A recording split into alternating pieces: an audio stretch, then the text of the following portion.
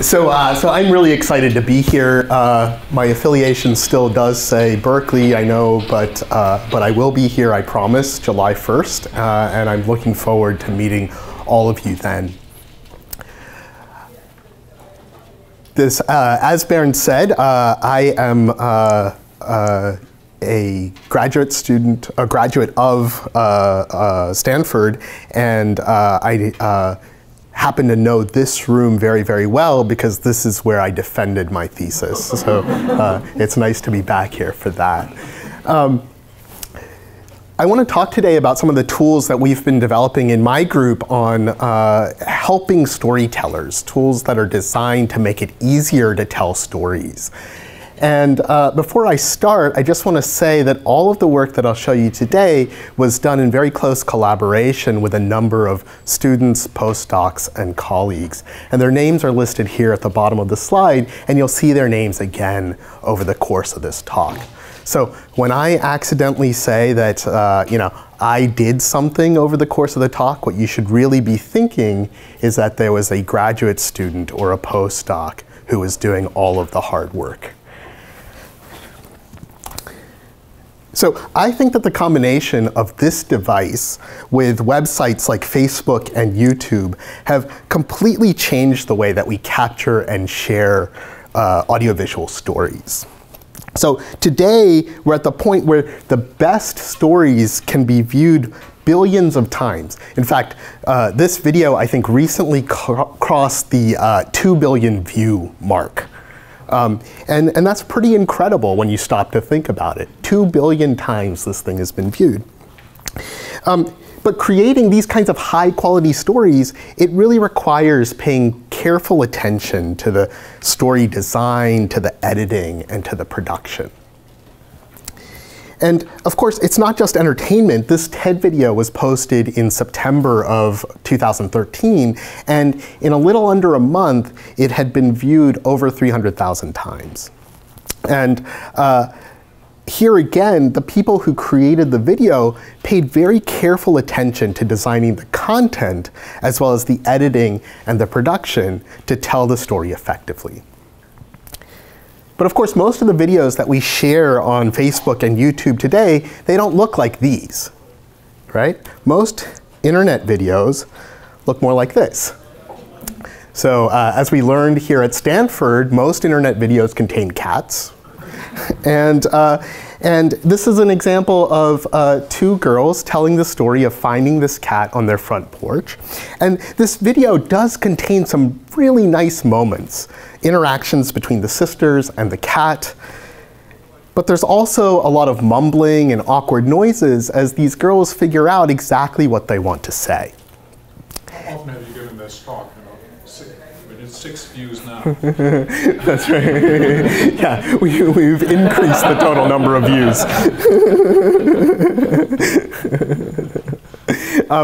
There's a great site on YouTube. Have you seen PetiteTube?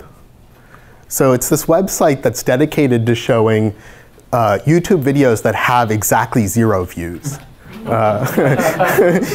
And the cool thing about it is that as soon as you view a video, it no longer can be part of the site. So it's pretty awesome. So this thing has these nice moments, but at 3 minutes in length, it also feels just really long, and it could benefit from some editing. But the question here is why? Why don't we edit these kinds of videos? And I think a big reason is that today's video editing interfaces look like this. And I don't know about you, but I've been working with computers for a very long time. I'm a computer science professor, and I find this kind of interface to be completely intimidating. In fact, what I'll argue later is that it's not just the surface complexity of these interfaces, but that these interfaces use the wrong underlying representation. And that's what makes them really difficult to use. They force users to work and focus on frame-level details rather than on constructing the overall story. And so most people just don't take the time and effort to learn to use these things.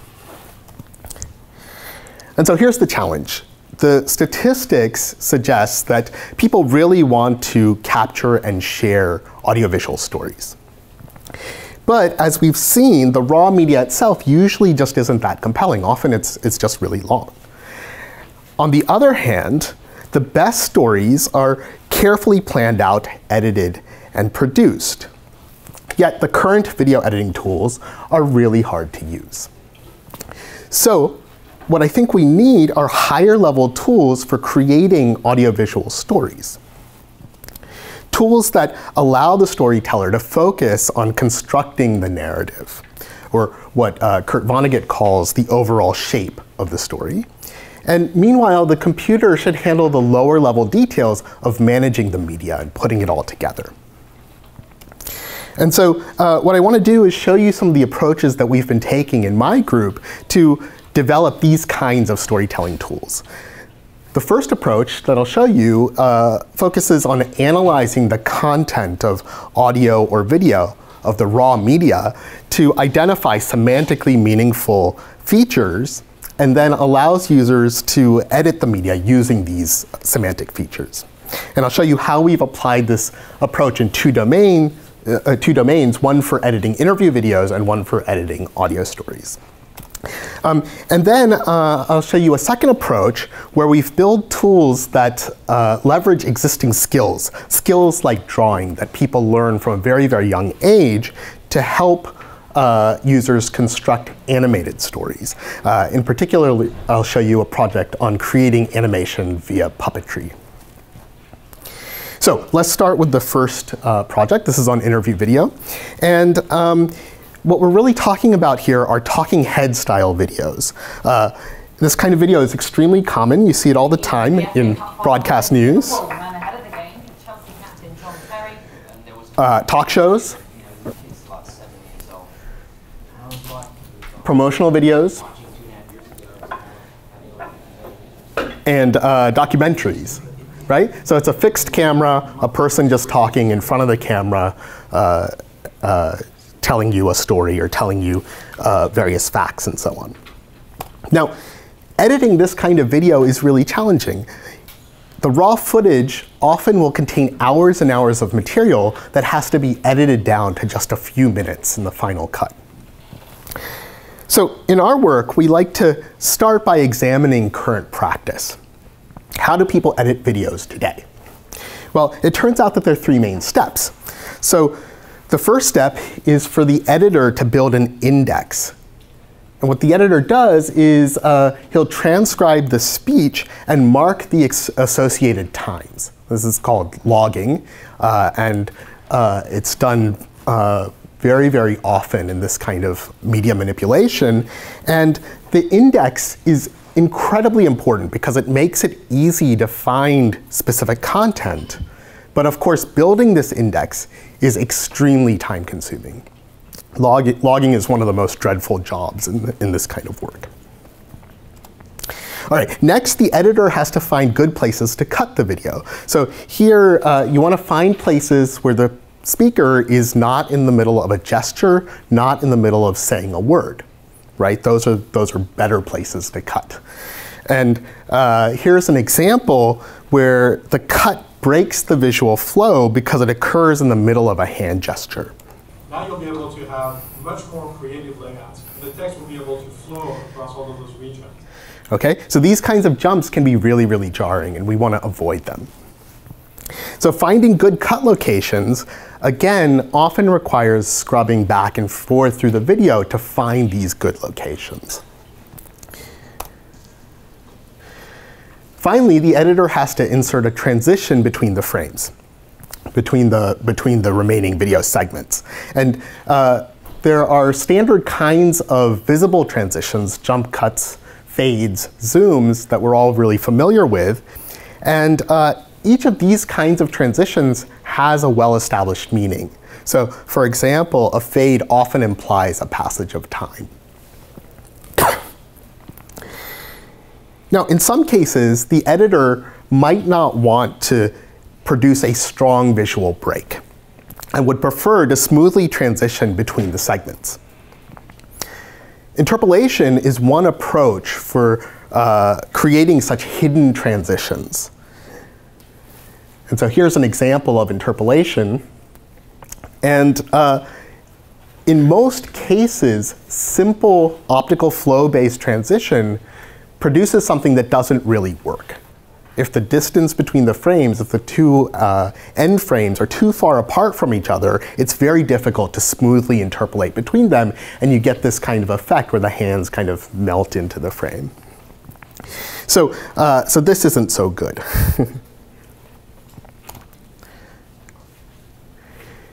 So so what you end up doing if you really want a hidden transition is to pick segments that are very, very close to one another. And in most cases, you just don't end up using these kinds of hidden transitions. So all three of the steps that I've outlined are problematic. And our work is going to address all three of them. But the first two steps are especially tedious.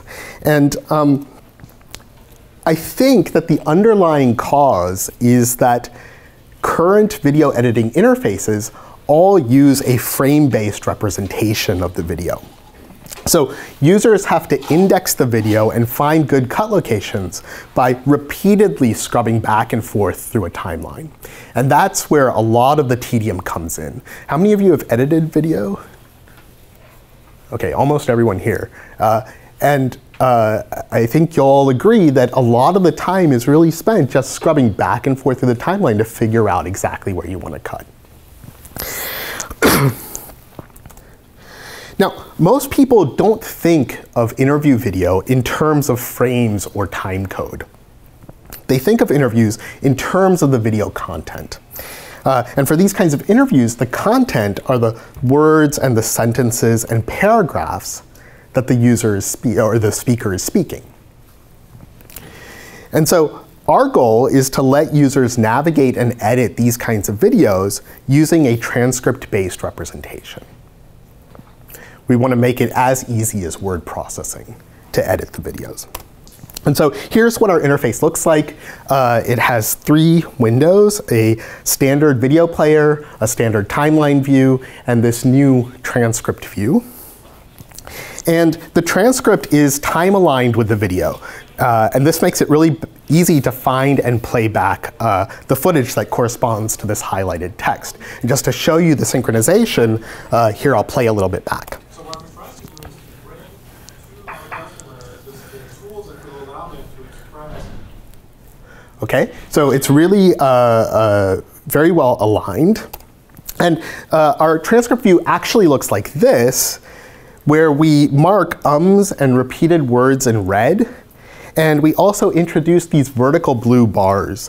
And these bars indicate places where the system thinks it can make a seamless hidden transition, where it thinks that if you make a cut at one of those locations, it can bridge the cut with a hidden transition that will look totally smooth. And these visualizations are really important because, again, they help you reduce the amount of time you spend scrubbing. You can obviously read the text, but you can also find the repeated words that you might want to cut out, the uhs and ums that you might want to cut out.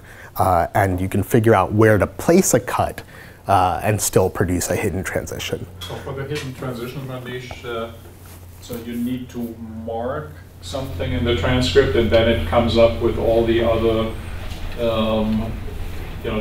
maybe destination points of for the cut, or yeah, is that how it works? Or? No, so it's done a priori, and I'll explain how it works a little better as we move forward. But this is, it's done once at the beginning. Okay.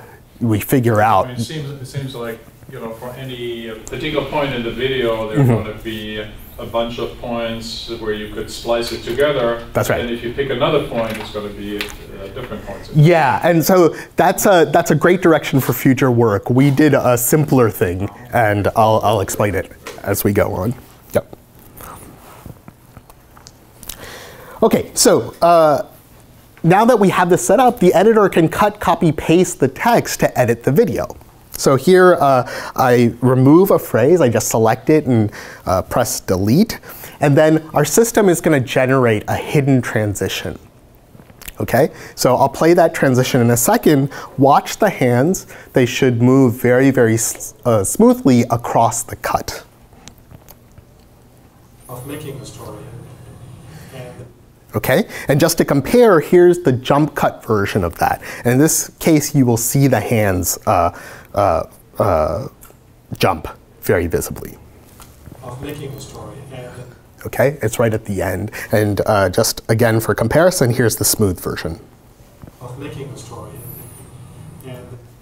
All right, and I'll show you more examples in a second. But that's the kind of effect that we're after. We want to make it so that you can easily edit the text, generate the new video, and produce this smooth hidden transition.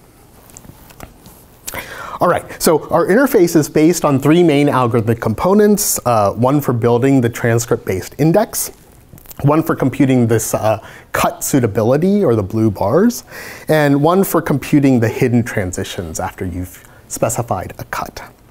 And I'll briefly show you all 3 of these.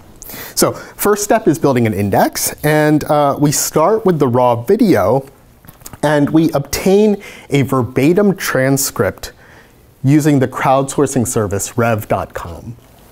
And this costs about $1 a minute, but the nice thing about Rev is that it produces this transcript that includes all of the uhs and ums and stutters in the speech. So it's completely verbatim, and that's really useful when we're aligning this transcript to the speech itself.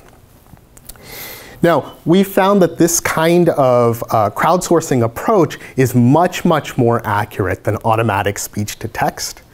In the future, you could imagine, of course, that this would be replaced by automatic speech-to-text, but currently we don't think it's at the it's high enough quality. So to align the transcript to the video, we use an audio model of phonemes as well as of pauses and breaths. And then we apply a forced alignment algorithm that is based on an underlying hidden Markov model to do the alignment of the text, the transcript, to the speech in the video. And this produces that transcript view that I showed you earlier. Okay, next we compute these cut suitability scores, and we use these scores to place the vertical blue bars where a cut is most likely to lead to a smooth hidden transition. So here's how it works. Remember that editors prefer to place cuts where the speaker is not gesturing and is not speaking. So to identify potential cut locations, we assign a cut suitability score to each frame of the raw video. And this combines an audio score and a visual score. So let's start with the visual score. We first compute a kind of frame distance between frames that are in the sequence. And the distance includes a spatial component and an appearance component. And the spatial distance is computed first by running a face tracker. In this case, we run Sergey's facial feature tracking algorithm. And this provides a set of facial landmark points that mark the eyes, the nose, the mouth, and the contour of the face. And then we set the spatial distance as just the distance between the centroids of these landmark points. So it's a very, very simple way to capture the motion of the head. Okay. Now for the appearance distance, we compute histograms of oriented gradients, or hog features, around the eyes and mouth of the speaker. And we also use the position of the face to estimate the position of the body and compute hog features in this region as well, over here.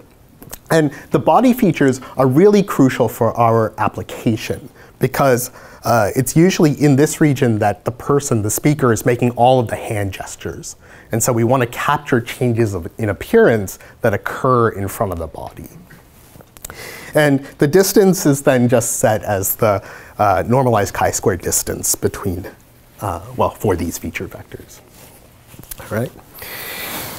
So Now we have to convert this appearance distance into a cut suitability score. So we do this by taking each raw frame of the video and comparing it to a reference frame where we know that the speaker is not gesturing and not in the middle of speaking.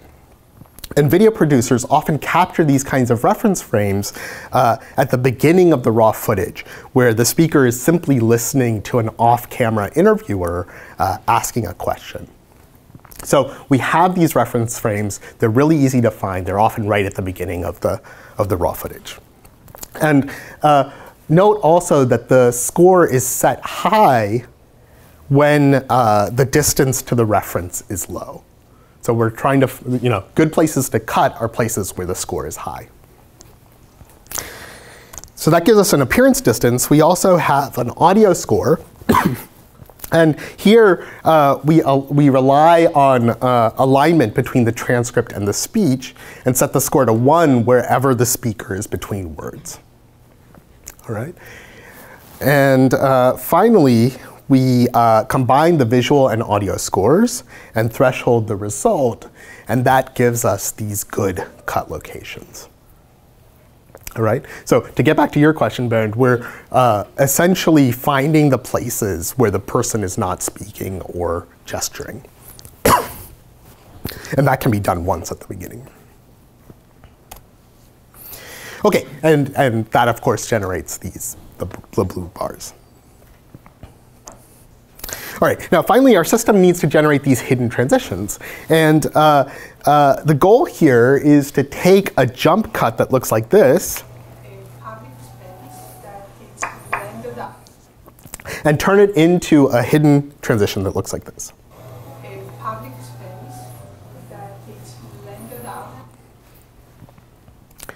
All right, so one way to compute this transition is to build a complete graph in which each node is a frame in the raw footage, and edge weights encode that frame distance that I showed you earlier, that distance that represents how similar two frames are. And given the start and end frames of a cut, we can then apply a shortest path algorithm to compute the smoothest set of in-between frames. That's a general approach. And that approach can work quite well, except that approach is very, very costly. All right? That approach has order n squared complexity. And with tens of thousands of input frames, you'll wait all day long, well, for weeks or months, for this thing to finish computing the shortest path. And it just isn't very effective. So this brute force approach is not the right way to go. Instead, we're going to start by clustering the raw footage frames hierarchically using a greedy algorithm.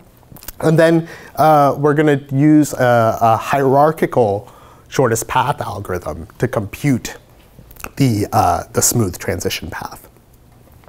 So we start by taking all of the frames and building large top-level clusters, and then further subdividing each of these clusters until we get down to the individual frames.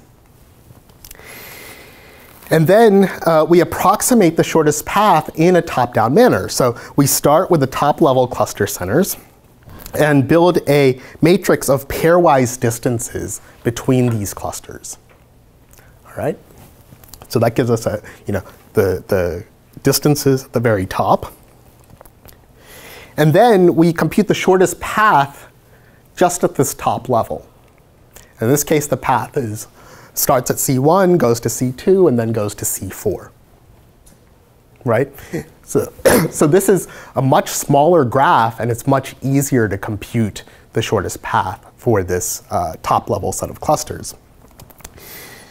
We then refine our distance matrix by first adding all of the orange edges between subclusters. And we then add these cross-cluster gray edges.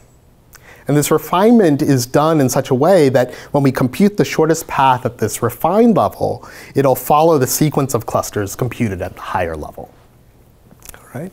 So we repeat this process all the way down until we reach the finest level of the hierarchy. All right? And that is, in practice, much, much faster than the order n squared complexity of the brute force approach. In fact, in practice, what we found is that in many cases, this greedy approach, this hierarchical approach, approaches linear complexity rather than the n squared complexity of the other approach. All right, so just getting back to what we're trying to do, this is the jump cut. And when we compute our shortest path transition, this is what we get.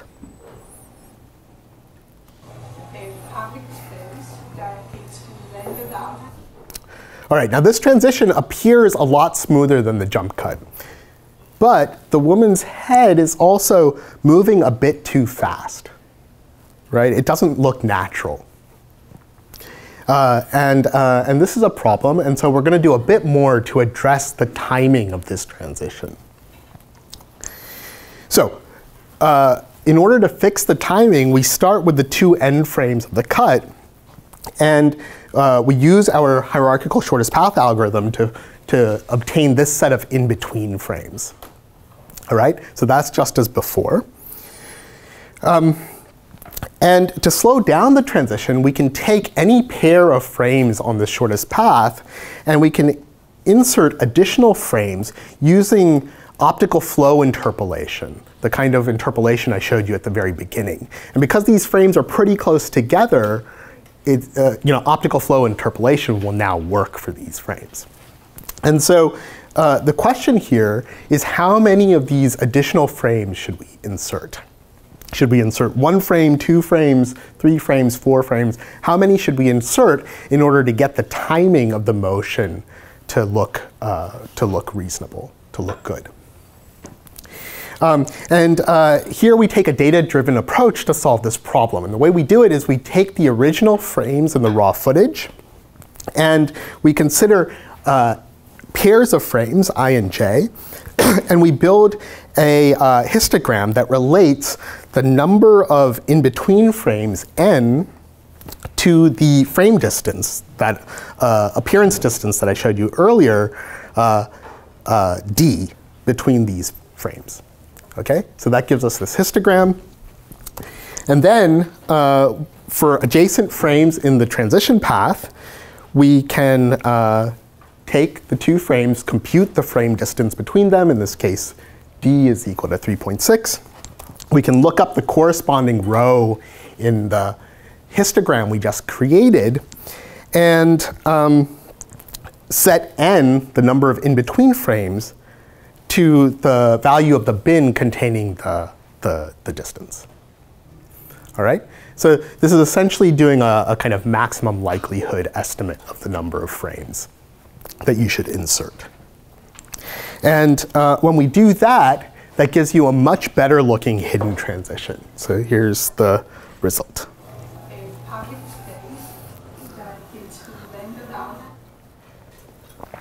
All right, the timing just is much more natural looking. Okay, so let me show you a few more results.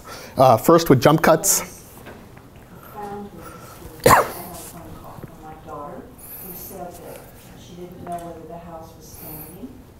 All right, and I didn't talk about it, but one of the things that our algorithm can do is just the way that we bridge transitions smoothly, we can also add in pauses that look natural. And the pauses are really important for highlighting parts of the speech. So here's an example. It was found in the street. I had a phone call from my daughter who said that she didn't know whether the house was standing. Okay, here's another result.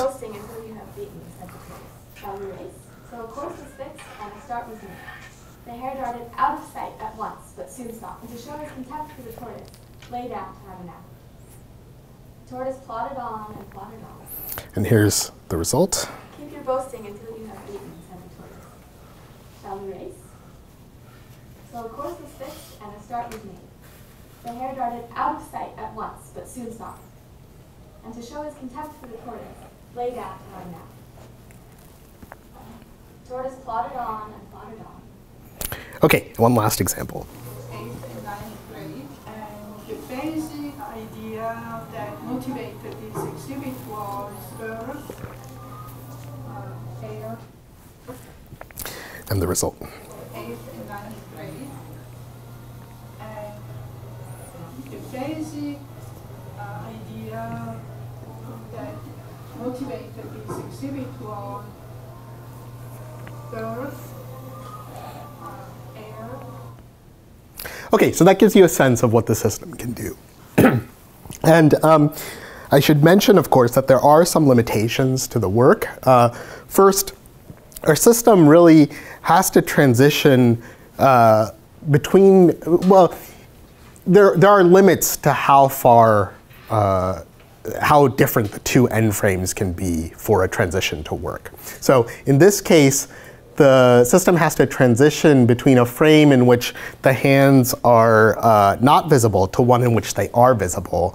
And the hierarchical graph that we create just doesn't contain a smooth transition path to bridge the cut. And so we get this funny looking result.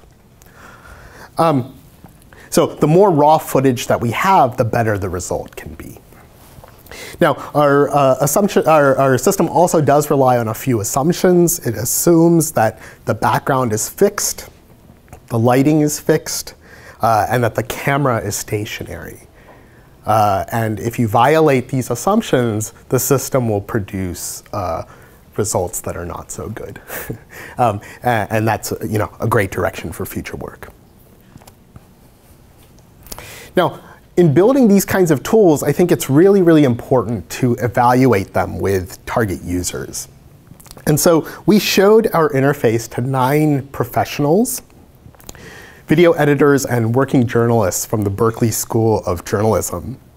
And overall, their feedback was really pretty positive. They thought that the system would fit well in their existing workflows.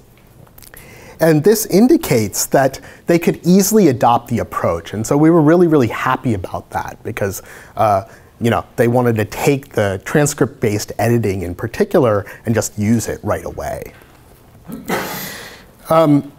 They also thought that our approach for producing hidden transitions was a new useful alternative to producing visible transitions, which is commonly what video editors have to do.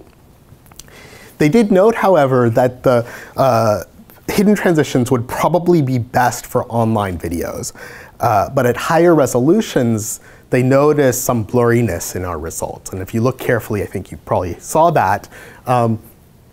Again, this is a direction for future work to get rid of that blurriness and make these things look really high resolution. All right, so to me, the overall takeaway from this project is that choosing the right representation can make an interface much, much easier to use. How do we choose the right representation? Well, we pick the one that matches the user's conceptual model of the content. And for interview videos, the transcript representation is a much better match to the way people think about these videos than a frame-based representation. And I think this relates to what cognitive psychologist Barbara Tversky calls the principle of congruence. She says that for effective interfaces, the structure of the external representation used by the interface should match the user's mental representation of the interface. And she originally stated this in the context of visualization, but I think it applies equally well to interface design. And it also relates to earlier ideas from Don Norman and his colleagues. They said that interfaces in which the system's model matches the user's conceptual model reduces the gulfs of execution and evaluation. So these systems tend to be just much, much easier to use. Now, I think one open question is, what are the appropriate representations for other kinds of video? This transcript representation is great for interview video, where a lot of the content is carried through the speech. But how do people mentally think about videos that are less focused on speech, that are focused on the actions or the visuals? What representations are appropriate for those kinds of videos? And that's, I think, a really important question, and one that we should all be thinking about. All right, beyond interview video, another very powerful medium for storytelling is audio. Before you move Yeah. to audio, and maybe that's a perfect segue question, Yeah. actually. Yeah. What did you, for the video interviews, do with the audio? Yeah. Did you do anything special there? I mean, certainly for the pauses, you needed something to fill in there Yeah. to make it sound natural. Yeah. Of course, there are good algorithms also to warp the timeline for audio now. So did you build in any of those into the system? Yeah, good question. So how do we handle audio? So we tried to cut between words in the audio. So we didn't really do anything special there. We kind of faded in and out the audio at those transitions. We also had what's called room tone. It's something that editors record at the beginning of taking video or audio, and it's just a recording of the ambient sound. And so we would use that to fill in pauses and other gaps. Mm-hmm. Yeah, good question. Other thoughts or questions? Okay, so we've recently been developing tools for editing audio stories, and these kinds of stories are very commonly heard on radio shows, in audiobooks, and in podcasts. And I've been interested in the way that these stories use editing and production to really engage listeners. In fact, I spent 2012, 2013 on sabbatical working with producers at Studio 360, a public radio program that's produced by WNYC in New York. And I did this to really better understand the techniques that radio producers use to tell very compelling stories. And it was a great experience. If you ever get a chance to do something that's outside of your normal, computer science or whatever you do, I highly recommend it. You learn a lot. Now, along the way, I also found published resources like this book from the creators of This American Life and websites that describe design principles for creating effective audio stories. And these design principles are essentially editing and production techniques that are used to emphasize the mood, the emotion, the narrative structure of the story. For instance, think about how the musical score serves to highlight the speech in the example I'll play next. So think again about the music. I ran down a list of recent crimes, looking for a conviction that might stick. Setting fire to a reportedly flame-proof Halloween costume. Stealing a set of barbecue tongs from an unguarded patio. Altering the word hit on a list of rules posted on the gymnasium door. Never did it occur to me that I might be innocent.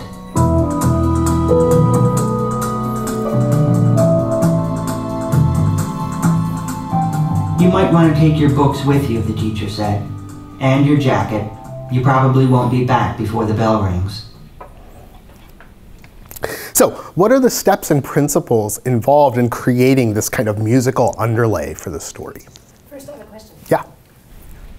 Since I use that story in one of my classes, they had mixed feelings about his work.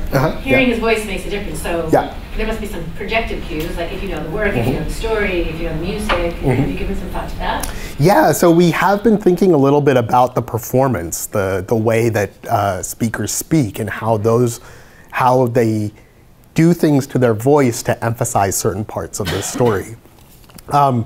It's not in the work that I'll show you today. When you said mood, those design principles, like mood, emotion, that's a very emotional time for that little boy. Yes. That's why I use that. And that's totally right. A lot of the emotion and the mood is set through the speaker's voice and the way, the cues that he uses. It's not something that we address in this work. We're focused on the music here, but I think it is very important. What are the steps and principles for the music? That's the question here. Well, the first step is to select a point in the speech that we want to emphasize. And here I'm going to choose the word, the point right after the word innocent, because it marks an important change in the overall mood of the story. Never did it occur to me that I might be innocent. You might want to take your books with you, the teacher said. Okay. So next we have to consider the music. And to highlight the emotion in the speech, we want to find an exciting change point in the music. So here the music starts with just the rhythm, and then the change occurs when the keyboard comes in. And I think you'll hear that.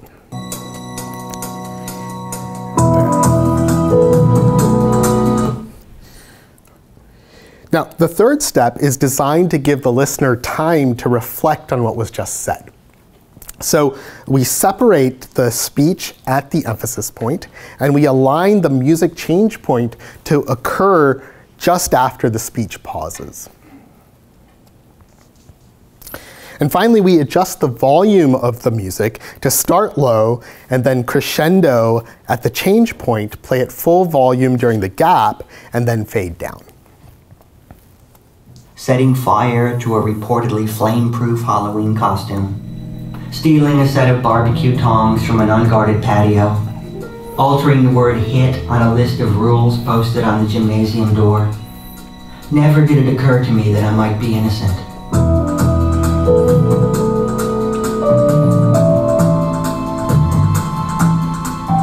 You might want to take your books with you, the teacher said, and your jacket. You probably won't be back before the bell rings. So each of these steps is very, very time consuming, right? And not only that, they're time consuming, but they also require production design skills. You need to know about the principles for creating this kind of effective score. So we've built tools that facilitate all four of the steps, but I don't have time to talk about all four of the tools. And so I'm just going to tell you a little bit about how we help with step 2, which is finding this music change point. And so music change points are characterized by strong changes in tempo or dynamics, instrumentation, or harmonic content. You're looking for a strong change. And usually a producer has to listen to a piece of music multiple times in order to identify these change points. And so this is, again, very tedious, a lot of scrubbing back and forth through this music, listening to it over and over. So fortunately, computer music researchers have developed signal processing techniques that can help us algorithmically find the change points. And they've developed features that correspond to changes in tempo, dynamics, instrumentation, and so on. And so our algorithm is really a multi-scale algorithm. It computes the maximum differences in these features, first at a coarse scale, and then at a finer scale. And in the end, it returns the top 3 strongest change points in the music. And so it does it all automatically, and you can just find the change point by pressing a button rather than having to scrub through the music. So here's our interface in action. And we start by choosing a speech track, in this case, a reading of Great Expectations. And I mark an emphasis point in the speech. Then I select a music track. Here I'm going to select a song called Tenuous Gears by the band Damiac. And finally, I go over and press this Automate Underlay button. It generates the underlay automatically. And it does this by finding the strongest change point and then aligning the music and the speech and adjusting the volume. So it automatically takes care of all of the steps. And then I can listen to the result and decide if it sounds good. I can also press this next button, and that generates the underlay for the next strongest change point. And the nice thing about this tool is that it removes a lot of the work that's required to create an underlay, and I can very quickly test different change points in the music until I find the best one. I can also try different pieces of music. So the design iteration is really sped up a lot, and that's really important for being able to quickly find the best design. So let's listen to the result. Who gave up trying to get a living exceedingly early in that universal struggle. I am indebted for a belief I religiously entertained that they had all been born on their backs with their hands in their trouser pockets and had never taken them out in this state of existence.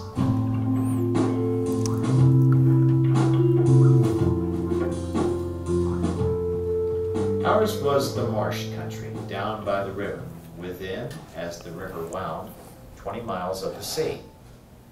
Okay, here I'm going to go back to David Sedaris. Setting fire to a reportedly flame-proof Halloween costume. Stealing a set of barbecue tongs from an unguarded patio. Altering the word "hit" on a list of rules posted on the gymnasium door. Never did it occur to me that I might be innocent.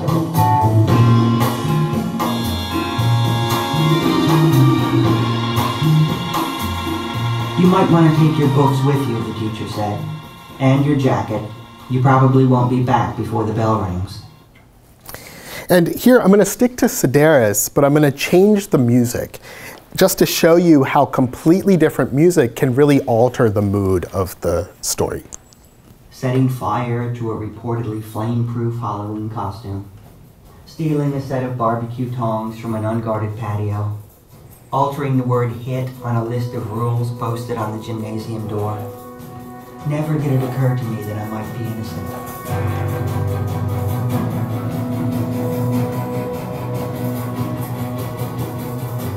You might want to take your books with you, the teacher said.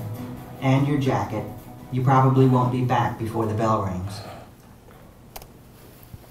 All right, so to evaluate these results, we asked people who listen to radio and podcasts quite a lot to rate 26 of our underlays.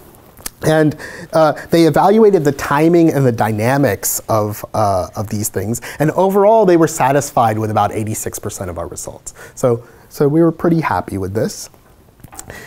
More importantly, we've combined this project on adding the musical score to the transcript-based editing approach that I showed you earlier. And this is really designed for audio stories. And this is our interface with the raw speech for an audio story that appeared on Studio 360. So again, this is the raw speech. Okay. He's not just a fan. Whenever Bullwinkle makes an appearance these days, that's Keith Scott behind. Ugh. He's not just a fan. All right, so you can see that it has all of these mistakes still in it. There's no music and so on. And in our case, the transcript view shows the text as well as tokens for pauses and breaths. And pauses and breaths are really important for making audio sound natural. Now, as before, our system allows cut, copy, paste to edit the audio, but it also incorporates additional design principles. So first, it is really important for speech to sound natural after an edit. And one of the things that we provide is a tool for inserting breaths and pauses. And again, these are important to make it sound natural. Second, in the raw footage, a speaker will often try out different phrasings or voicings of a line. And so we provide a tool that collects together all of the repeated takes and groups them to make it easy to listen to the different versions and select the best one. And then finally, we also have a tool for recomposing the music to smoothly align its change points with multiple emphasis points in the speech. And here we're essentially resynthesizing the musical track. Here's the interface in action. I edit some speech. I'm basically cutting some speech out. I'm looking at several different voicings, choosing one, editing more speech, adding an emphasis point, a second emphasis point, asking it to construct the musical score.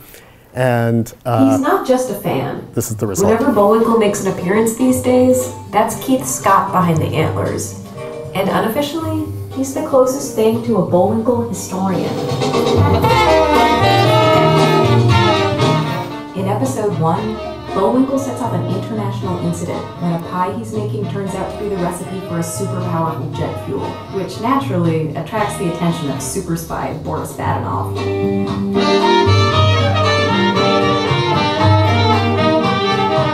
In real life, the Doomsday Clock. Okay, so that gives you a sense of what the tool can do. Now, I want to take a step back briefly here and just focus on the methodology we used in this project. We started by identifying design principles for effective audio stories, and we did this by observation and also looking at prior publications.